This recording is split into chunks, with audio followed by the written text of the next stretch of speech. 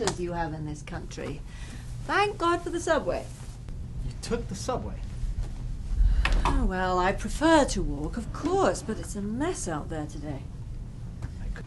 I could have gotten you a car service. Now, what can I get you? Coffee? Tea?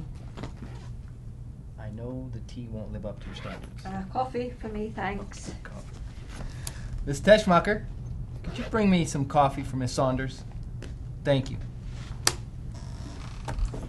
So, we've talked about the situation a little, so you do have the background. So our client wishes to launch a new chain of upmarket furniture and housewares shops, just like he did back in the 80s with such a splash. And he hasn't lost his nerve, he still has enormous financial resources, and he has a cohort of well-moneyed investors who are willing to follow him anywhere, almost. You know, he has that luck, that talent. I know he's going to do it again. But, as you know, we do have this tiny little problem. Well, we certainly want to help if we can.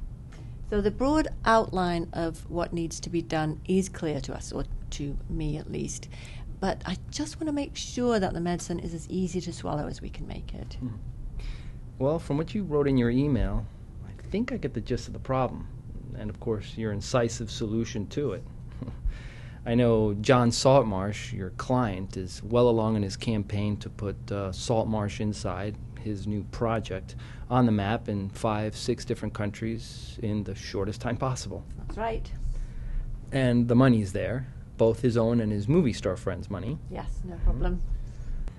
But from what you told me on the phone, the Mallorcan furniture factories have become a rather large problem. I gather Saltmarsh relied on some of his old friends and junior execs to take care of and set up labor and regulatory details.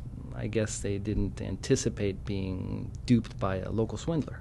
No, well, up to a point. I mean, it wasn't actually a simple swindle. This man, Juan Palmer, he overplayed his hand a bit, but we were not entirely incautious in dealing with him. Oh, I'm sorry, so it wasn't as bad as I thought. Well, no, the current situation is pretty bad, but it's not beyond redemption. So what is Saltmarsh going to do to put this behind him? The Saltmarsh team, above all, wishes to put a lid on the bad news, which, as I say, is not really bad news. But with the campaign to spread the stores and the online merchandising seamlessly across Europe and America without any signs of stress, we feel that a few judicial payments can be made. Not bribes, of course, but just to settle the legitimate claims of a few Mallorcan unions and to pay the Mallorcan regulatory penalties. So nothing too dramatic, but we do want to take care of it as soon as possible so we can just move on. How much? $90 million, so it's not really that much money. Well, we can't make a contribution, but how else can we help? Oh, very funny. Well, we've made our decision on what we need to do, but I do believe that there are some tax consequences, which is why I hired your top drawer firm. Thanks for the kind words. We'll try to deserve your high opinion of us. So, structurally, the problem is odd. Saltmarsh and his co-investors don't actually own the factory or the company that owns the factory. They don't even have a formal contract with this company.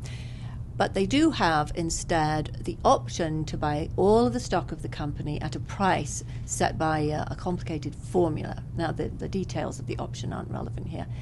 Mallorca is part of Spain, but it does have an autonomous government.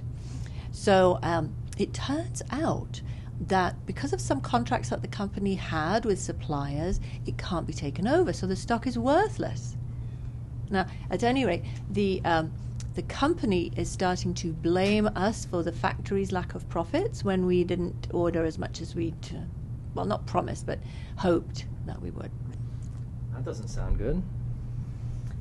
Well, bottom line is we're going to pay this company a lot of money, almost all of the $90 million. And I guess the question is whether you can deduct it. Exactly. Well, look, if you used any of the money to pay for fines and penalties that Saltmarsh or any of his employees owes, it's probably not deductible. But if the fines and penalties aren't those of the payer, that may be different. But that would require a close analysis? The fines and penalties are less than $1 million. The rest is to pay claims of the company and the employees. So the company is claiming $80 million against a contract it has with Saltmarsh, and then the employee union is claiming $10 million, and that's prepayment for potential discharge lump sum payments to employees who may lose their jobs if, well, I should say when, the company folds. Well, I won't even ask why Saltmarsh is considering paying those claims, because I know they would only be good against the company.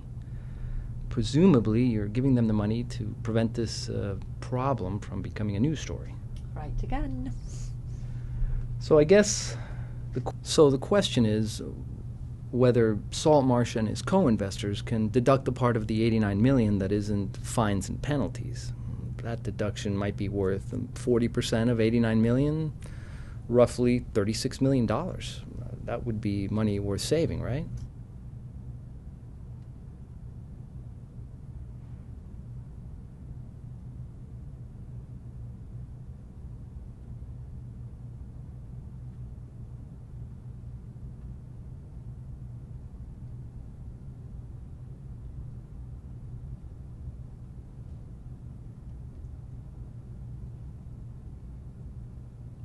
Yes, and it would be worth a lavish fee to your firm.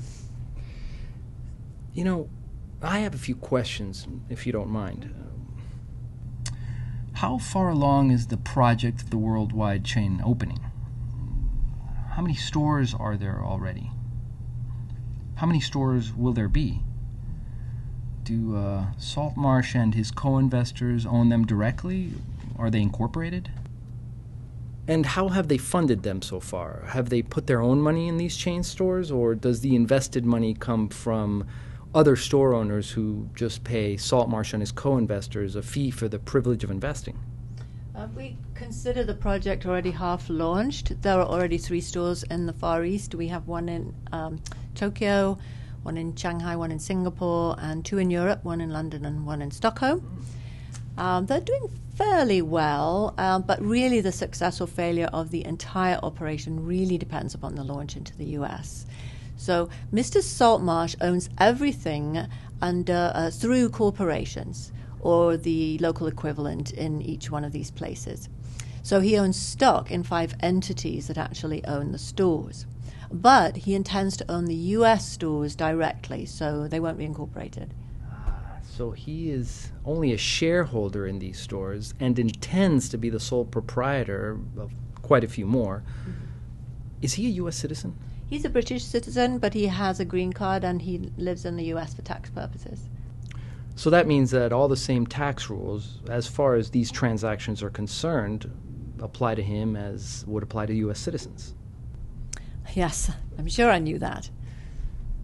The IRS will say he is just effectively starting operations in the U.S. and not engaged in the trade or business of the already open stores abroad, because he is only a shareholder and an officer.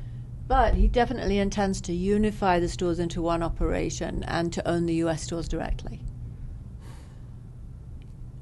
Still, the code is usually applied rather mechanically in deciding whether a taxpayer is already in a business. But don't let me overstate this. There is a factual issue here. Whether he can be considered to be in the business already. As I see it, that's your main issue. If he's already in the business, then money paid to protect the reputation of the business is deductible. Or maybe he had a loss due to business operations gone sour. If he's not in the business, then there is some relief in Code Section 195 for what are called startup expenditures. But these are limited to $5,000 in the first year, and the rest has to be amortized over the next 15 years. And Section 195 specifically says that startup expenditures are otherwise to be capitalized to the activities they are going to serve. So startup expenditures of $5 million could at best be ratably deducted over the next 15 years. At what, $333,000 per year in deductions? Oh, that's not good enough. We have to build a defensible reporting position that the $5 million is not startup expenditure. One recent case worries me a little on this point. Do you remember the guy who started the Hard Rock Cafe? Well, he was trying to duplicate his success with a new chain of cafes on a totally different theme. They put their first location at the Atlanta Olympic Games. But if you remember, that year a domestic terrorist set off a bomb in a public space. Well, they had to shut down their flagship cafe. He paid a fortune to cover those losses. The IRS argued successfully that this wasn't even a startup, that it wasn't deductible at all. That can't be right. Well, we didn't quite agree with what the court said either. But we have to look at this case closely and distinguish it. Well, that's what you do, isn't it? So I'll leave it up to you, and we'll look forward to receiving your opinion letter very soon. We will construct the argument, and we'll speak soon. Great, let's do that. Jason, I remember you saying something about coffee. Miss Teschmacher?